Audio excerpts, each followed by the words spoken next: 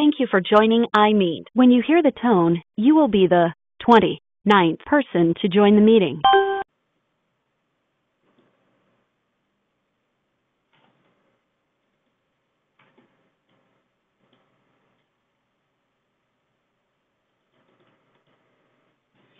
Hey everybody, good afternoon. This is David Blake with Tuesday Tech Talk, and today we're going to quickly review the last couple of days in the market, kind of figure out what to do next.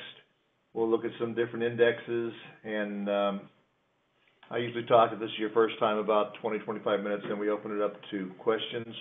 You can ask about individual stocks or the subject matter that we just covered, industries, whatever else is on your mind. Okay, today's webinar, we're going to touch on a subject that most of you are probably aware of. I've had a couple emails asking me to talk about it a little bit. We had done it about a year and a half or 2 years ago, but not all of you may not understand how you can profit and hedge your portfolio by using some of these trading vehicles. And what we're talking about is trading volatility in the market, in other words, known as the VIX.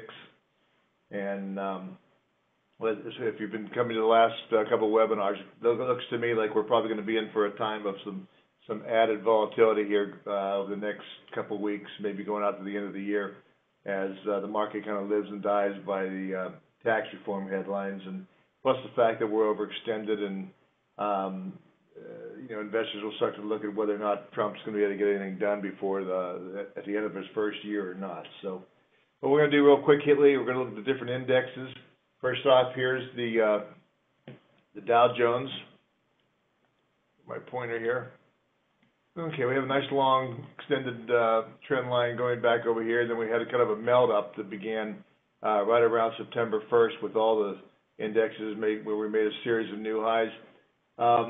We ended the week last week down for the first time in about 8 weeks, and I think it was the first time down in about we had a win streak 12 of 13 we had been up. So pretty powerful market. However, we are finally starting to see some signs of negative divergence and signs that the old bulls get a little bit tired.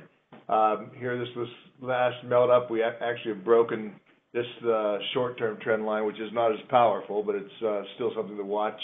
The pivot point down here is around 23,092, so we're still about 300 points above where the pivot line is. But however, you can see the MACD has already rolled over into bearish territory.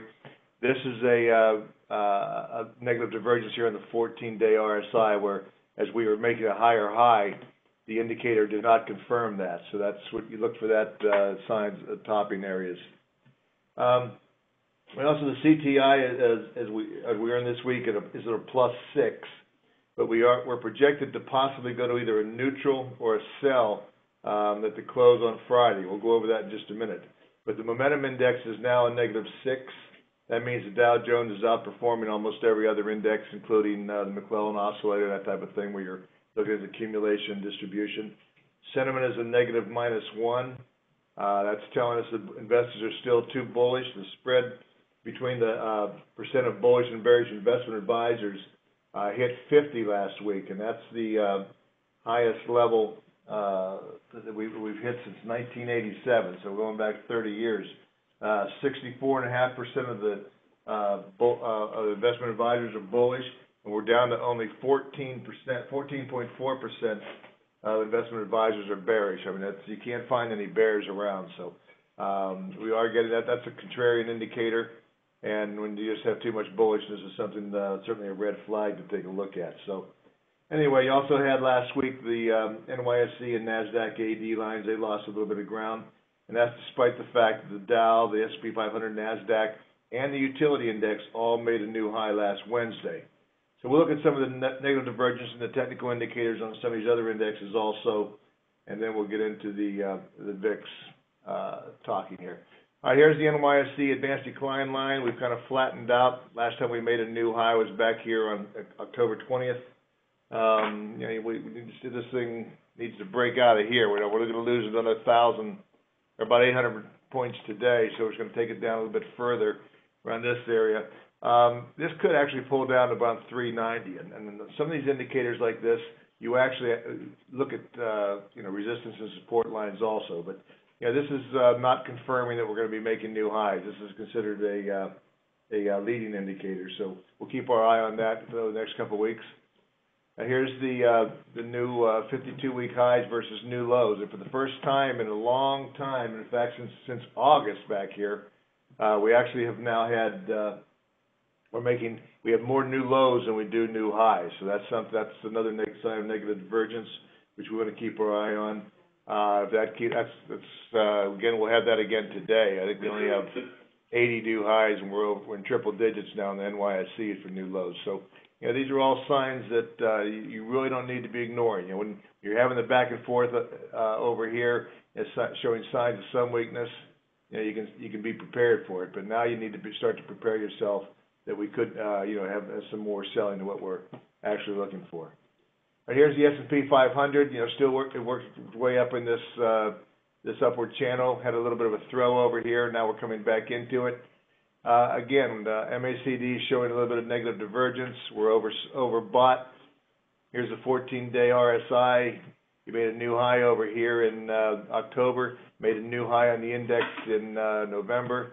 However, that wasn't confirmed by the 14-day RSI. Again, something to take a look at. We're down here around 60.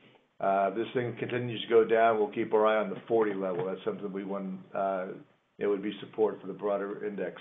All right, now here's the NASDAQ. Again, this is probably the strongest looking chart of all of them. Still working its way higher.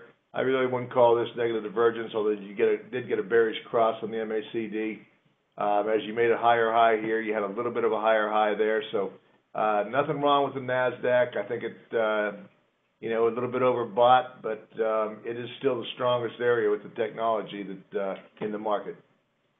Now, I want to see some divergence, though. This is the NASDAQ advanced decline line, which made its last high back here around October 20th.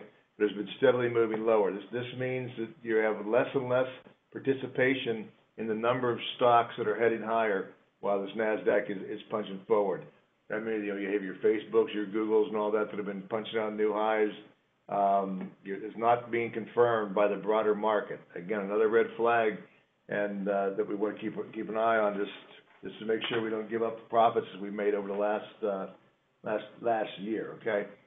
Now here's the NASDAQ with the new high, new lows. The same thing. We're making more new highs or new lows now than new highs. Another red flag. This is again negative divergence, showing that there's more weakness, and we're having more of a rollover in stocks that are just ending up down down at the bottom. All right. So again, we're trying to point out the fact that we may want to take some defensive action, which we're going to talk about here in just a little bit. Now here's another red flag. Here's the Russell 2000, and for the first time in a while, back here from the 1st of August, we're having this channel working its way down lower. We crossed the 50-day moving average, red flag. You can see the indicators all confirming this weakness. We're basically in an intermediate term trend line. Now the reason I pointed this here out, as you know, we go to a negative CTI probably at the end of this week. It could be a neutral. But last August, or last July, I believe last July 27th, we went to a negative CTI there. Now, we didn't have much of a correction or pullback in the Dow and the S&P 500, but this is what happened to the Russell 2000 and also the Dow Jones Transports. They corrected around 7% during that period because of the passive investing that's going on with the ETFs and the QQQs and the SPX and DIA. You did not get the selling, the individual selling in those indexes, but you can see it was a time period of a rather weak market, despite the fact that the big indexes just kind of went sideways. And you can also see that divergence in the advanced decline line. So I think if we do pick up selling, you can see this area back here is kind of support, what was resistance for the Russell 2000. That would basically bring us down to around the 100-day moving average. If we break this if we break this 1460 area, I think we'll probably go down here around this 1442 area. That's the 100-day moving average on the Russell 2000. I think we're probably going to hit that. We're just trying to hang on to the 40 level and the 14-day RSI. If it breaks below that 40 level, that will confirm that we're in a intermediate downtrend. And also, you're just breaking the 20 mark on the 30-day stochastic, which also will confirm that. Okay, another red flag here. Now we have the Dow Jones Transports, which this is an even bigger problem. We're trading below the 50, we're trading below the 100, and the next step here is the 200-day moving average down here at 93.90, and today, right now, we're at 94.95. So I would expect to see that come down here and test that area, see if we can hold that. Otherwise, we might get a drop down here to see if we can find support down around 9100. Again, you get this move down is confirmed by the different indicators. Remember, here's the 14-day RSI. We're already trading down here around 30. Once that breaks 40, that's basically indicating that you're in a downward trend right there. And until this thing can get back up above the 60 level, you probably have lower prices in store. And here's also, you can see the advanced decline line on this. It's already showing signs of deterioration too. So last chart I'm going to pull up before we go into the VIX stuff. Here's the semiconductors. It just way overextended. No negative divergence. It just keeps rolling.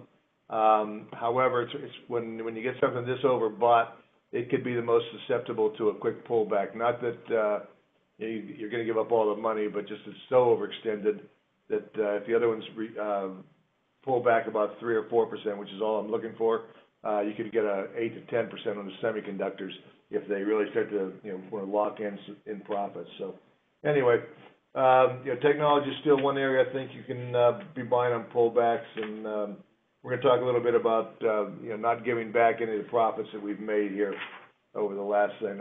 And what we want to do on these talks, we've had some pretty good luck on some of these calls going up, what sectors to be in, and when you have a period where where it looks like we could have a period of 4 to 6 weeks of a weaker market, you just want to have some things where you put some puts in. Say if you have a stock that you're up, it's gone from 20 to 28.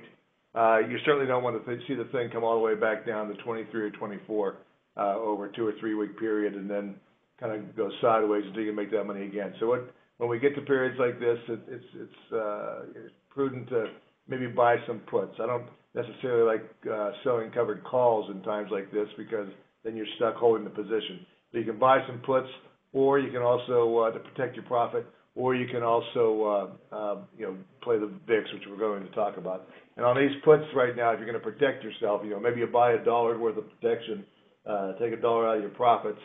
I would go out to January, and that would get us through the end of the holidays. And if we do get a big sell-off, you could actually take that, sell those puts, and if it goes down $4 or $5, you've locked in your profit, and you still have your stock. So that's what we're trying to do, is just to make sure you hold on to what you have at this stage. All right, best performing sectors for the 1 week, all defensive. Consumer staples up 2.5%, REITs up over 2%, and utilities up 1.29. Again, the institutional money is moving into getting more defensive in here towards the end of the year. That's not usually the case. Worst performing sectors, basically everything else, led by energy, which is a little bit surprising. We're actually down again today. You have OPEC nations saying demand's picking up. We keep getting the EIA petroleum status report saying that demand is down. Now once we cross that 55 level, which we've talked about several times, we thought we could get a trade up to 60. We got to 59 and change. Now we're back down here testing this 55, 52 level, which we want to watch, because if it breaks below there, the next support is 52. Not all these oil stocks, they had a little bit of a bounce, but they're starting to give it up pretty quick.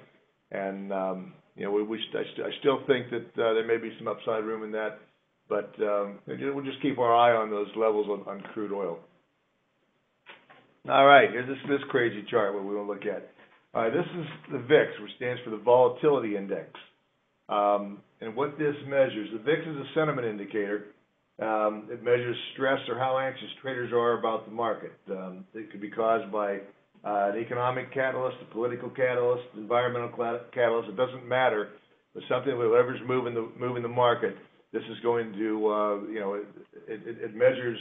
It's calculated by comparing puts and calls on the S&P 500. So these things start to roll. Start getting more puts. Everyone thinks the market's going down. You get a big spike up. everybody thinks the market's going higher, you'll get the work it down this way. So low VIX, the traders are complacent. That usually happens at market tops. I should have overlaid the S&P 500 on this, but usually historically you're going to be pretty good trading this thing between 12 on the downside, maybe 20 on the upside. When it gets over there, you're probably looking to take profits and go the other way on it. Now this year we've actually gotten down to below 9, which is an all-time low on that. Some traders even wonder whether this thing still works, but I like to give it this is a fairly historically this is a pretty short time frame to say something doesn't work. So at this stage, we're going to look at some indicators and all on this, but here's back last August. August 2015. We had a pretty good spill at that thing. You saw this thing go from about 12 all the way up to I believe something like 65. So these things are very volatile. They're not for the weak of heart. You can get swings of 50% in the day. Last Friday, I think we were jumped up about 11%. Today, it's up about 3.5%. But when you trade these things, you trade these purely on technicals. There's no fundamentals involved. It's all just supply and demand. Price is determined by the market, and it'll be close to the actual VIX value. But we're talking about some of the other ETFs and other ways you can trade this. All right, how can I trade the market volatility? There's several different ways on this, and I don't recommend all of these unless you're almost a hedge fund manager. But you can trade VIX futures, which are contracts that go out about 9 months. They trade at a significant premium, and as most people don't want to look at the market going out that long for volatility. In fact, and there's always going to be, if you look at these VIX futures charts, if you're looking at a chart, it's going from the top down to the bottom at a 45-degree angle. That's because of the premium that's involved in them. As the market goes on, the trades are going to adjust. The way the market works, it means it usually has an upward bias, which means that the bias on VIX futures will also be taking out the premium and going lower. Okay, you can also buy VIX options, which are these are options on the futures, not just the VIX itself. So the VIX could go up 8%. The VIX futures might go up 15%. You basically have to have a machine in there with a quotron right in front of you if you're going to be trading these things. The way I would do it, and the way I have done it, is you can trade VIX-related ETFs. These are exchange-traded funds. They also have ETPs, they call them, which are exchange-traded products. All right, and then you can also, if you really want to get nuts, you can play the VIX-related options on the ETFs. Let's just say I'm looking at the VIX trading between 9 and 11. I think it's going to 15, so I'm going to buy the December VIX 15s. You can trade them that way to try to get more leverage to what you're trying to do. All right, one of the ways, one of the ETFs that you can trade on this thing, this is called the VXX. All right, this is a short term. Again, it's based off the future, so it's not going to be traded at 11. And this is a daily. This is going back about 6 months. This is just a daily bar chart. You can draw in trend lines. As you can see here, we have a trend line going down, which we just broke above. You can see the MACD is going bullish on this. We have a double bottom on this. We have a double bottom test. This is called positive divergence, where if you make a bottom over here, then you come down, test that bottom. However, the relative strength or momentum doesn't go down, stays higher. It's called positive divergence. That means you're probably you're probably going to get a higher bounce off of this.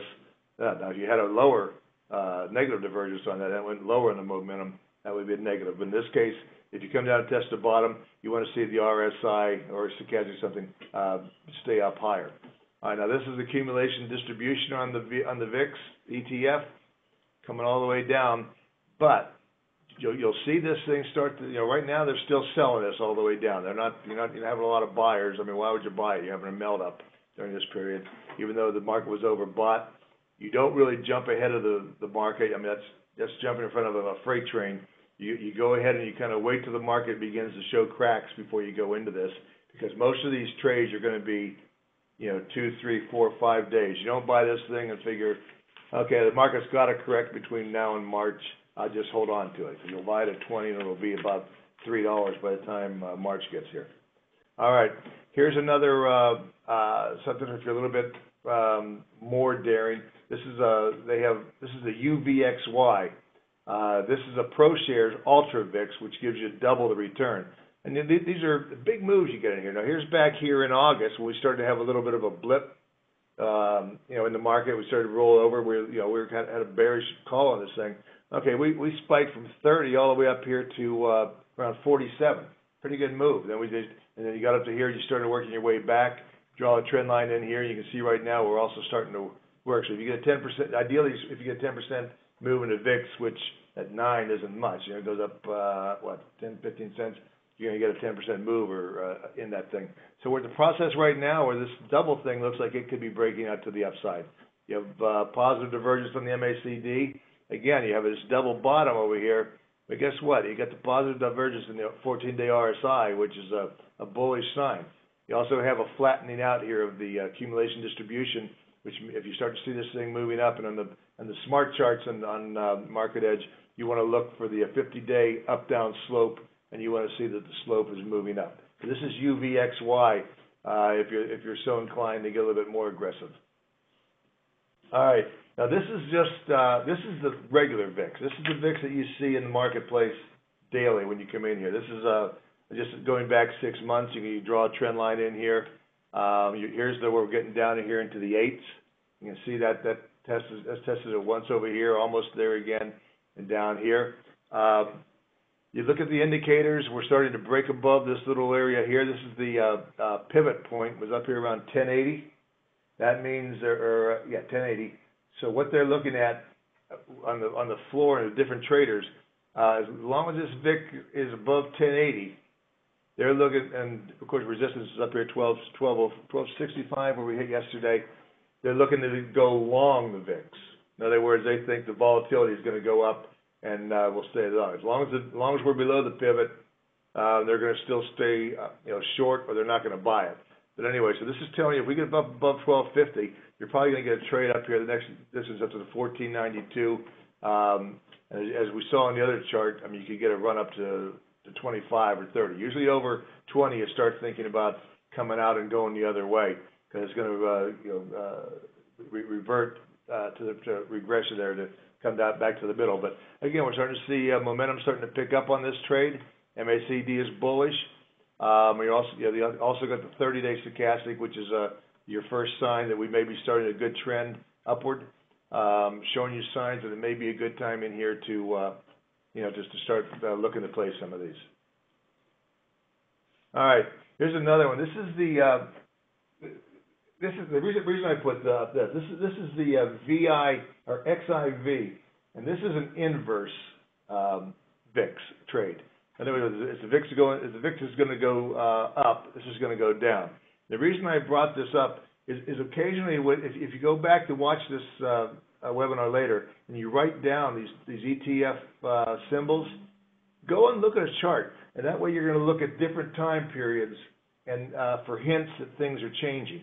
You may not see something on the 6-month chart or the using the regular moving averages, but you may see something on a 10-day chart with a different, you may look at the VIXY and see that, okay, I can see a definite change in that. I don't really see it in the VIXM, but I do see it in the VXX. So if you look at different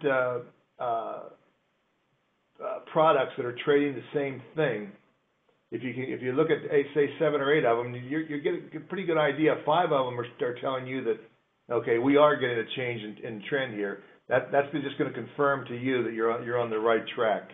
And you can get so here. This is this inverse thing. Again, you're seeing this. They're buying this, which means they're starting to move out on this thing. And here you have the negative divergence on this, where the VIX came down here, towards where it was going towards the 8s again, and now we're rolling over, and you have negative divergence. This didn't confirm that this was going higher. All right. So the VIX-related ETFs that you may want to write down, and this is what I was just talking about, where if you look at several of these to get confirmation from the other ones over, because again, some of them are double moves, some of them are the short-term futures, some are the mid-term futures. you can look at these things just to see if they're confirming each other. But write these down, and again, these are just different ways to play this, to give you, to play the volatility. Now, this is something called, these are trade triggers. If you're wondering, okay, well, just without looking at the chart, are there ways that I can, confirm myself based on the technical indicators that I need to get in? This case, and we'll go back and forth on some of these. You might get the VIX or the ETF crossing above or below a short-term moving average. When I look at VIX trades, you look at basically the 5-day moving average or the 10-day moving average, possibly the 21-day moving average, but I think that's too slow for what you're trying to do, because these are trades that you're going to go into for, max 4 or 5 days tops. Okay, so maybe if you want to be conservative on this, because these could turn on a dime and basically wipe you out almost in one day. Maybe you wait till the long VIX it goes 10% above the 10-day moving average. If you want to go short the VIX, or you're looking, you think it's going lower, you wait until it goes 10% below the 10-day moving average that way. You can use a 5-day RSI rather than the 14-day. Again, the 14-day RSI is probably going to be too long. You can almost use the 1 day. I think that's a little bit too long. But where we see the overbought and oversold points on the 14-day RSI, like here. Okay, over here, this is the 14-day RSI. We see something really overbought, and it was. When you sold that, you went from 17 all the way down to 8. But on a 5-day, you're going to be overbought, over in here, and it'll just get you in and out much quicker than what you're trying to do. Okay, your 5-day RSI, go long, wait until the RSI crosses back above 30. If you're going to go short, wait till the 5-day RSI comes back below 70, 75, somewhere in that area, and that's going to give you a short-term trade that you can confirm it that you're probably going in the right direction. Okay, another thing that you can look at, you want to look at convergence and divergence on these trades too as you're going in. You get a rising VIX, and the S&P 500 and NASDAQ 100 are both going up. Okay, this a rising VIX in that case is bearish divergence. That could predict that we're having a correction. Okay, right now the market's pulling back, but if we were still making new highs and the VIX was still going up at the same time, that would be your bearish divergence, which means the traders are getting a little bit more nervous about this trade. You get a rising VIX, but you're getting a falling S&P. That's bearish convergence, which raises the odds for the short-term sell-off. In other words, in that case, the rising VIX is confirming that the S&P 500 and NASDAQ are getting weaker. Okay, the falling VIX plus the falling S&P 500 and NASDAQ, you can look at the bullish divergence. You can look at the high probability the market has bottomed. In other words, okay, the S&P 500 going down, the VIX went way up. Now the VIX is starting to come down. Went up to 20. The S&P is down 40 points, but the VIX is going from 20 down to about 18 or 17. All right, that means the traders are thinking this is probably overdone, and that means they'll be coming in to buy it. That will be a bullish divergence, which means you can go in there and begin shorting the VIX, hoping it's going to go back down to 10 or so, even though the market's going lower. On the same aspect, you get a falling VIX and a rising S&P 500 NASDAQ 100. You get the bullish convergence, which means that it's confirming that the short-term trend is up, and you can probably get higher prices on that, and you just stay with that trade. Some of this is kind of confusing. What's the bearish divergence and bearish convergence? Just the bearish divergence means that it's going the opposite way. Bearish convergence is you're confirming the move with the VIX. All right, just you can go and get your questions out here right now. I'm going to go to the CTI real quickly. Again, we're projected to go either neutral or bearish this week on Friday. We'll see what the momentum indicator is. Sentiment probably is going to stay negative again. But if the momentum index is, we're at -6 last week, unless it goes up to a +2 or -2, something like that, where we're seeing a big move up in the AD line or the some of the other indexes, but the Dow underperforms, most likely will be a sell in the market. That would be your time to go into some of the triple leveraged ETFs that we've done.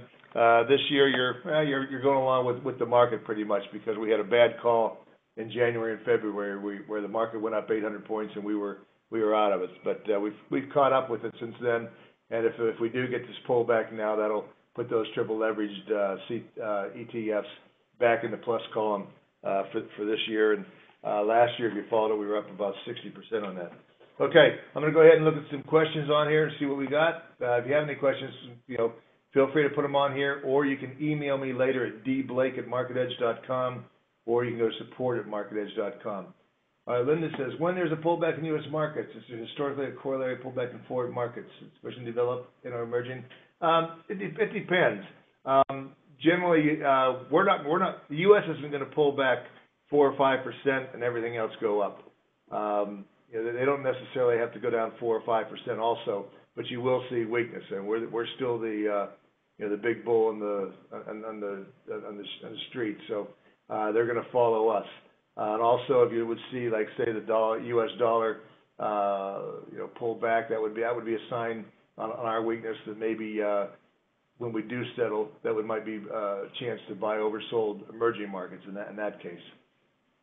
But I wouldn't just because I feel we're going to go down, I wouldn't go out and short Spain or something like that. In fact, on some of our portfolios, we go with we look at we stay fully invested on the emerging and developed markets all the time on that. Hey, Will, hand me that top folder in that drawer. Okay, any other questions in here? We did make a couple additions to the portfolios, which I'm going to give you in just a second. Hold on 1 second. And with the CTI going negative, we won't be adding any positions in the portfolios. However, we added in the value portfolio, we sold EXPO 71 and change for about a 3% gain. We bought CCMP, Charlie Mary Paul. Our price was $97.14 on that. The small cap and the aggressive growth, we bought LGIH. On Monday, it was a $63.15. We sold Callaway Golf for small profit, ELY. We also sold out of MEOH in the growth and income, and we bought LB, Limited Brands. LB, which is a nice dividend stock if you're looking for dividends and growth. That went into the growth and income. And that was basically it. Well, in the emerging market, we sold out of ECH, Chile, and we bought EWS, which is Singapore. Anyway, I don't see any more questions coming up. Again, get back to me because there's a lot of stuff on here. You may want to look at this once or twice so you can write down these different symbols. I can't thank you enough for taking time out of your busy day to join me for this. I hope you got something out of it, and I hope I can make you some money. I will talk to you next week.